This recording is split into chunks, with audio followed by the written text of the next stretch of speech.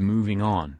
Larissa Dos Santos Lima waxed philosophical on past mistakes as she finalized her divorce from 90-Day Fiance co-star Colt Johnson.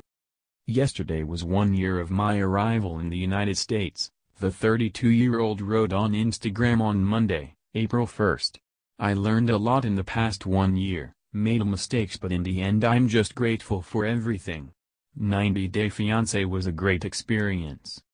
She continued, I never forgot that my dream was just due to CVS, sick, and buy Maybelline or visit Walmart. Well, now my dream is a biggie house with a pool. Thankfully I'll get it with my own strength. Later in the day, E!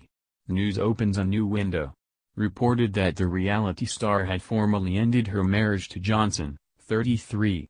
Colt Johnson and Larissa Dos Santos Lima have settled their divorce, Johnson's attorney told the site.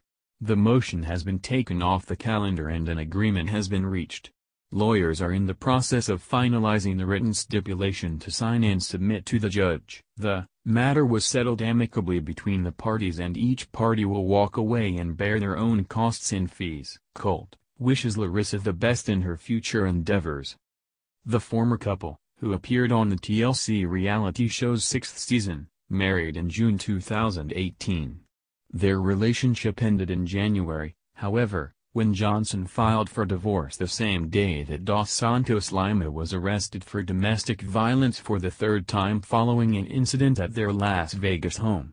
Charges related to the first 2 arrests were dropped, and Dos Santos Lima is set to appear in court opens a new window in Las Vegas on April 4 for the most recent charge.